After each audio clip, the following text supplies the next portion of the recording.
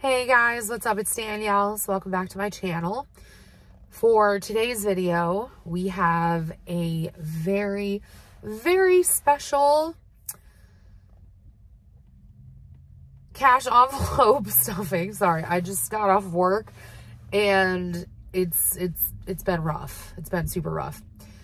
I wanted to do this a little bit differently just because I know that I was like kind of getting into a rut at the end of last year, and then I didn't even do December. Hello. Can you tell that I'm tired? So that being said, I am parked at Wawa right now, and I thought I would not only do cash envelope stuffing with you guys, but also that I would share my goals for this year and, you know, trying to get back into the mindset of like saving and all that kind of stuff. And I kind of want to touch on some of those points with you guys as well. So first things first, I have saved, as of right now, about $1,800 in my emergency fund. And that's my emergency fund that I keep in my accounts. And basically let's see, it was a combination of like tax return and then also like birthday and Christmas money that I got from my parents and my grandparents. So yeah, very, very happy about that. And the goal is not to touch that, but I do have to get my tires done. Like I need new tires on my car. I also need to get all of my brakes done. So I really do not want to tap into any of that, but because, you know, it is for emergencies, but the original thought process was that I would use it most likely for both of those things. So I did pay off my cat's vet bill. So, I mean, they did give me like a deadline of December of 2023 to have it paid off, but I did pay off the whole thing. So I no longer have to devote like $400 whatever towards that every month. So automatically that's, you know, like $400 that I can be putting towards other things. So I'm super excited about that. So yeah, I'm just trying to give you guys a little bit of an idea as to like what's been happening. Now, if you have seen any of my previous videos, or if you watched any of the recent ones, I say recent, but it was like November, I did have a cash emergency fund that I was saving up, and I had about $300 in there. I spent all of it. It went to a good cause because, and I say that because I went and I drove home to Houston with both of my cats, and I got to spend like a week and a half, a week, whatever it was, with both my mom and my brother. And I have not been able to do that for like it's been 2 years. So I don't really care that I spent that money going there and coming back because it was, you know, to be with family. It was really great, you know, had a really good time. The only thing that my brother and I did was we made food, we ate, and we watched TV. And those are basically like our favorite things. So we don't really care. We're not boring, but, you know, we're usually tired. So I literally am not mad that I spent that money the way that I did. Now, that being said, one of my biggest goals for this year is to be more cognizant of the way that I spend my money. I've gotten better about this over the years. However, I still tend to splurge in certain areas. Now, because I work such shitty hours, I don't wear makeup anymore. So that's a win for me because I'm just saving money on that at this point. Is it subject to change? Yes, because I do plan on getting a new job, and hopefully I will have better hours, so I will be able to, you know, look like a human again, but we'll see. Another thing is I would really, really love to have more in savings. And I'm not talking about an emergency fund. I'm talking about actual savings. Like, I'm going to start small with just $1,000, but I would love to have more than that. I really would like to limit my spending when it comes to stuff like food, because I am very terrible with that. I have a bad tendency to buy groceries and, you know, I'll make whatever food with that, but I'll buy groceries and then towards the end of the week, I get tired and I start coming to Wawa, and I like to go to Chick-fil-A, okay? I don't crucify me for that. But food is like the one thing that unfortunately I have used as an emotional crutch over the years. And, you know, not to get too much into other stuff, it has really been a touchy subject for me. So I would like to limit my spending with that, but also make sure that I'm able to, you know, still like grab a bagel if I want to from Dunkin', or, you know, get a coffee every once in a while from Wawa. I just don't want it to be like an every week thing. I would also like to finish one challenge for an entire year. So I started doing cash-based budgeting, I believe it was like 2018, 2019, around there. And every single year, I would never finish a challenge. So I don't want to get too crazy. I don't want to be like, oh, I'm going to save like $4,000 a month, because I don't even make that much. But like, I don't make enough to the point where I would be able to save that. But I would like to just finish one challenge for an entire year.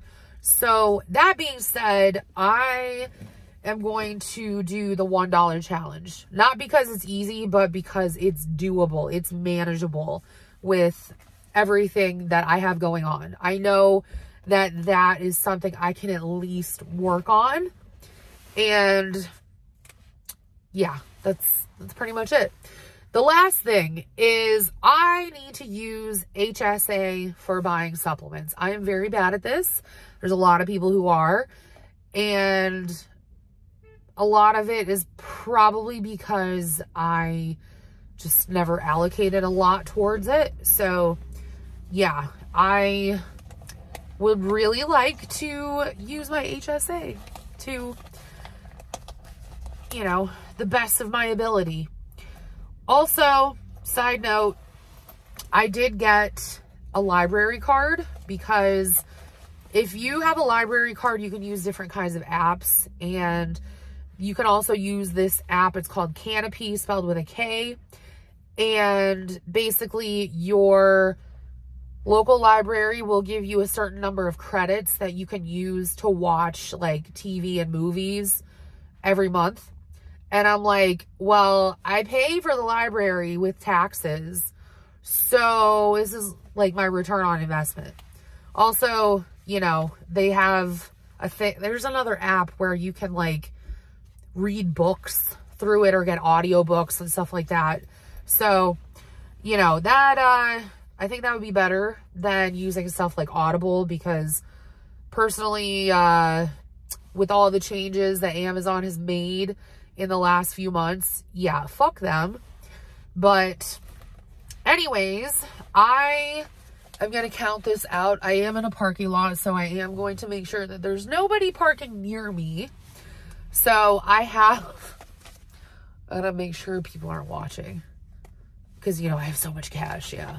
Yeah. Ooh, no, I'm gonna get robbed for like 120 bucks. Yeah. Okay. You never know though. It could happen. So 2, 4, 5, 6, 7, 8, 9, 10, 11, 12. That's 120 right there. And then I have all of this. So 1, 2, 3, 4, 5, 6, 7, 8, 9, 10, 11, 12, 13, 14, 15, 16, 17, 18, 19, 20, 21, 22, 23, 24, 25, 26. Now, the reason why I have all these ones is actually because they have a rewards program where I work, and it's really not a reward, but basically it's like you get nominated for stuff and you can use the points to buy things, and I always like to cash out. So that's why I have a little bit of extra cash, which I'm going to be using for groceries this week. I actually still have chicken left over from last week. I just froze it, put them into individual bags, and then I am just going to use that. So I thankfully do not have to buy chicken, but, you know, I do want to give myself a buffer, like I said before. So I have, what is it, 146 total, and I am spending all of this week. So that being said, all the ones are going to go right into my food. You can see it right there, food envelope. And I don't have anything left over from traveling, or yeah, I don't have anything left over. So kind of sucks, but it'd be like that. Okay, and then I'm going to do 50. Yeah, 50. So 2, and then I'll do 3 10s. 20, 30, 40, 50. Right there. It's going to go in there as well. So basically I'm working with 76 total for my food budget this week. And then gas is going to get 50. So 20, 30, 40, 50. Actually, that's why I'm at Wawa right now, because I need to get gas. And then I'll be set for the rest of the week. I'm trying to get a new job. I think I told you guys that. And it's looking like I might have to commute like an hour away if I get the job. So that could be extremely problematic. But the upside is that I would make 20K more than I do now. So I can't really be feeling that bad about it. Okay, the last thing I need is litter for my cats. I use pine pellets, as I've told you guys plenty of times. So I have 20 bucks devoted towards that. And come on, bro, get in there. So I actually am going to pick that up. I'm going to do all my errands minus picking up prescriptions in like one fell swoop. So it's nice because I can just get gas from Wawa, and then Tractor Supply Co. is right down the road. And then I can go from there and go to Walmart. So everything is just whoop in one fell swoop. But anyways, I wanted to make this video a little bit different, and I am going to bring back my iPad because I had a lot of fun with that.